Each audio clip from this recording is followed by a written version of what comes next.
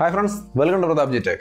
Moto One Action. 13,990 രൂപയ്ക്ക് ഒരു മികച്ച മോട്ടോ ഫോൺ ലോഞ്ച് ചെയ്തിട്ടുണ്ട്. മികച്ച ഒരു മോട്ടോ ഫോണാണ്, അതിൽ സംശയമൊന്നുമില്ല. പക്ഷേ ഈ പ്രൈസ് റേഞ്ചിൽ എങ്ങനെയുണ്ട്? നമുക്ക് സ്പെസിഫിക്കേഷൻ വൈസ് കാര്യം ഒന്ന് നോക്കാം. Display 6.3 inch full HD plus display ആണ്, പഞ്ച് ഹോൾ ഡിസ്പ്ലേ. നല്ല തിരക്കില്ലാത്ത ഡിസ്പ്ലേ ക്വാളിറ്റിയും കാര്യങ്ങളൊക്കെ ഉണ്ട്. കൂട്ടത്തിൽ ഒരു കാര്യം പ്രധാനപ്പെട്ടത് 21:9 ആസ്പെക്ട് റേഷ്യോയിലാണ് ഈ ഫോൺ വരുന്നത്.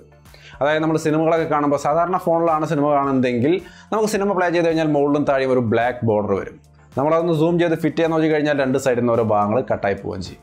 അപ്പോൾ ഇങ്ങനെയുള്ളൊരവസ്ഥ സാധാരണ ഫോണുകളിൽ കാണാം. പക്ഷേ ഈ ഒരു ഫോണിനകത്ത് 21:9 ആസ്പെക്ട് റേഷ്യോ ആണ്. അത് ആ സിനിമയുടെ അതേ ആസ്പെക്ട് റേഷ്യോ ആണ്. അതുകൊണ്ട് തന്നെ നമ്മൾ സിനിമ ഇതിനകത്തോട്ട് പ്ലേ കൊടുത്താൽ ഫുൾ സ്ക്രീനിൽ ഫിറ്റായിട്ട് നമുക്ക് ഫുൾ സിനിമ ഭംഗിയായിട്ട് കാണാൻ സാധിക്കും. അതുകൊണ്ട് തന്നെ ഈ ഡിസ്പ്ലേ സെറ്റപ്പിന് സിനിമ വിഷൻ ഡിസ്പ്ലേ എന്നൊക്കെ പറയും. അപ്പോൾ മൊത്തത്തിൽ നല്ലൊരു ഡിസ്പ്ലേ സ്റ്റൈലും കാര്യങ്ങളൊക്കെ ഉൾപ്പെടുത്തിയിട്ടുള്ള നല്ലൊരു ഫോണാണ്. അപ്പോൾ ഡിസൈനും ഡിസ്പ്ലേയും ഒക്കെ നന്നായിട്ടുണ്ട്.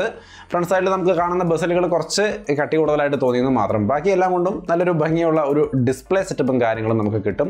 ഒപ്പം തന്നെ ഇത് ഇത്തിരി നീളം കൂടുതലായിരിക്കും. ഓൾറെഡി ഇപ്പോൾ ഇറങ്ങുന്ന ഫോണുകൾ 19.5:9 ആസ്പെക്ട് റേഷ്യോ, ഇത്തിരി നീളം കൂടുതലാണ്. നമുക്ക് കൂട്ടത്തിൽ ഇത് കുറച്ചുകൂടി നീളം കൂടിയ ഒരു ഫോണായിരിക്കും. ഇതിൻ്റെ display 6.3 inch full HD plus display ആണ്. ഇനി പെർഫോമൻസിലേക്ക് വന്നു കഴിഞ്ഞാൽ Exynos 9609 എന്ന് പറയുന്ന തരക്കേടില്ലാത്ത നല്ലൊരു പെർഫോമൻസ് തരുന്ന ഒരു നല്ല പ്രോസറാണ്.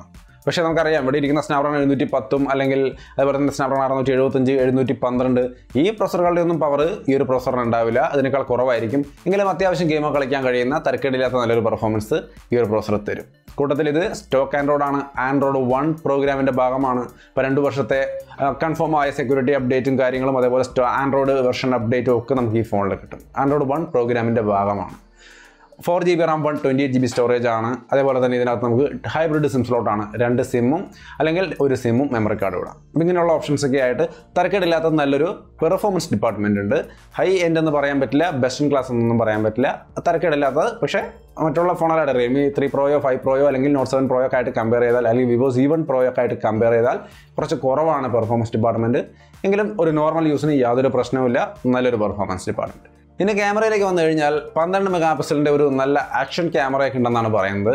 ഈ ഒരു ക്യാമറ പ്രത്യേകത കുറേ നല്ല സ്റ്റെബിലൈസേഷനുള്ള ഒരു ക്യാമറയാണ്. വൈഡ് ആംഗിൾ ക്യാമറയാണ്. അത് നല്ല സ്റ്റെബിലൈസേഷൻ കൂടി നമുക്ക് 4K അടക്കമുള്ള എല്ലാ സംവിധാനങ്ങളും ഉണ്ട്. അപ്പം നല്ലൊരു camera feature, video camera feature ഈ ഒരു ഫോണിനകത്തുണ്ട്. ആക്ഷൻ ക്യാമറ എന്നുള്ളൊരു സംഭവം നമ്മൾ പൊതുവെ ഫോണുകൾ ഉപയോഗിക്കാറില്ല, പക്ഷേ ഇവിടെ ആക്ഷൻ ക്യാമറ എന്നാണ് പറയുന്നത്. അപ്പോൾ അത്രയും ക്വാളിറ്റി ഉള്ളൊരു വീഡിയോ പെർഫോമൻസ് നമുക്ക് ഈ ഫോൺ തരുമെന്നാണ് അവർ അവകാശപ്പെടുന്നത്. പിന്നെ ലോ ലൈറ്റ് പെർഫോമൻസ്, അത് വീഡിയോയിലടക്കം നല്ല മികച്ച ലോ ലൈറ്റ് പെർഫോമൻസ് ഉണ്ടാവുമെന്നും പറയുന്നു. അപ്പോൾ 12 മെഗാ പിക്സൽ, 16 മെഗാ പിക്സൽ, പിന്നെ ഒരു ഡെപ്ത് സെൻസർ, അങ്ങനെ 3 സെറ്റപ്പാണ്. ഒരു main camera 16 mega pixel plus 5 mega pixel depth സെൻസറും പിന്നെ ഈ പറയുന്ന ആക്ഷൻ ക്യാമറയും, വീഡിയോയ്ക്ക് വേണ്ടിയിട്ടുള്ള ആക്ഷൻ ക്യാമറയുമാണ് ഇതിനകത്തുള്ള സെറ്റപ്പ്. അപ്പോൾ തരക്കേടില്ലാത്തൊരു ക്യാമറ ക്വാളിറ്റി ഓൺ പേപ്പർ കാണുന്നുണ്ട്. റിസൾട്ടൊക്കെ നിങ്ങൾ റിവ്യൂസ് നോക്കി കൃത്യമായിട്ട് അതിൻ്റെ ക്വാളിറ്റി സാമ്പിളുകൾ നോക്കി തന്നെ മനസ്സിലാക്കുക. അതിൻ്റെ ഒപ്പം തന്നെ ഇതിൻ്റെ സെൽഫി ക്യാമറ 12 മെഗാ പിക്സലാണ് വരുന്നത്. ഇനി നമുക്ക് ബാറ്ററിയിലേക്ക് നോക്കിയാൽ 3500 mAh ബാറ്ററിയാണ് വരുന്നത്. അതിൻ്റെ ഒപ്പം തന്നെ 10 വാട്ട് ഫാസ്റ്റ് ചാർജറാണ്, റാപ്പിഡ് ചാർജറാണ് വരുന്നത്. എന്ന് വെച്ചാൽ 10 വാട്ടിൻ്റെ സാധാരണ ചാർജറാണ് വരുന്നത്, ഫാസ്റ്റ് ചാർജറൊന്നും വരുന്നില്ല. അപ്പോൾ ടൈപ്പ് C പോർട്ട് പക്ഷേ ഇതിനകത്ത് സപ്പോർട്ട് ചെയ്യുന്നുണ്ട്. അപ്പോൾ ടൈപ്പ് C പോർട്ടൊക്കെ ഉള്ളൊരു ഫോണാണ്. അതേപോലെ തന്നെ OTGയും കാര്യങ്ങളൊക്കെ സപ്പോർട്ട് ചെയ്യും. ക്യാമറ ടു API, അതേപോലെ വൈഡ് ബൈൻ L1 അങ്ങനെയുള്ള സംഭവങ്ങൾ. ക്യാമറ ടു API ഫുള്ളാണ്, ലെവൽ 3 അല്ല. അപ്പോൾ അത് ഫുള്ളായിട്ടൊരു ഗൂഗിൾ ക്യാമറ വർക്ക് ചെയ്യുന്നുള്ള കാര്യം നമ്മൾ ചെക്ക് ചെയ്ത് നോക്കുമ്പോൾ തന്നെ അറിയുള്ളൂ.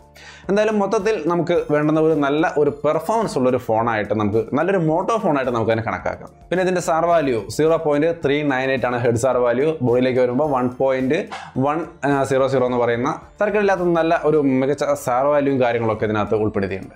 അപ്പം നല്ലൊരു മോട്ടോ ഫോണാണ് ഒറ്റ നോട്ടത്തിൽ. പക്ഷേ ഈ പ്രൈസ് റേഞ്ചിൽ നോക്കിയാൽ ഇതിനേക്കാൾ നല്ലൊരു സെറ്റപ്പുള്ള ഫോണുകൾ ധാരാളമുണ്ട്. അപ്പോൾ നമ്മുടെ ഈ 20,000 താഴെയുള്ള ഫോണുകൾ എന്ന രീതിയിൽ നമ്മൾ ചെയ്ത വീഡിയോയിൽ ഈ ഫോൺ മോട്ടോയുടെ ഒരു നല്ല ഫോണായിട്ട് നമുക്ക് ഉൾപ്പെടുത്താം. അപ്പോൾ മൊത്തത്തിൽ ഈ ഒരു ഫോണിൻ്റെ ഹൈലൈറ്റ് എന്താണെന്ന് നോക്കി കഴിഞ്ഞാൽ 21:9 ആസ്പിറേഷനുള്ള ഒരു സിനിമ വിഷൻ ഡിസ്പ്ലേ ഉള്ള ഫോൺ ഈ ഒരു പ്രൈസിൽ, അതോടൊപ്പം തന്നെ ആക്ഷൻ ക്യാമറ അടങ്ങുന്ന ഒരു സംവിധാനങ്ങൾ, ആൻഡ്രോയിഡ് 1 പ്രോഗ്രാമിൻ്റെ ഭാഗമായ സ്റ്റോക്ക് ആൻഡ്രോയിഡ് ഉള്ള ഒരു ഫോണും കൂടിയാണ്. അത്രയുമാണ്. ഈ 3 കാര്യങ്ങളാണ് പ്രധാനമായിട്ടും ഈ ഒരു ഫോണിൻ്റെ ഹൈലൈറ്റ് ആയിട്ട് വരുന്നത്. ഇതിൻ്റെ പ്രൈസും കാര്യങ്ങളും നോക്കിയാൽ 4 GB RAM 128 GB സ്റ്റോറേജിന് 13,990 രൂപയാണ്. 30-ാം തീയതിയാണ് സെയിൽ ആരംഭിക്കുന്നത്. നിങ്ങൾക്കത് 12 മണിക്ക് അതിൻ്റെ പർച്ചേസ് നടത്തി തുടങ്ങാം. ഫ്ലിപ്കാർട്ടിലാണ് ഇതിൻ്റെ സെയിൽ നടക്കുക. അപ്പോൾ അത്രയും കാര്യങ്ങളാണ് ഈ ഫോണിനെ കുറിച്ച് എനിക്ക് പറയാനുള്ളത്. വീഡിയോ ഇഷ്ടപ്പെട്ടാൽ ലൈക്ക് ചെയ്യാം, നമ്മുടെ ചാനൽ ഇഷ്ടപ്പെട്ടാൽ സബ്സ്ക്രൈബ് ചെയ്യാം. വീണ്ടും മറ്റൊരു വീഡിയോ ആയിട്ട് കണ്ടുമുട്ടാം. ബൈ.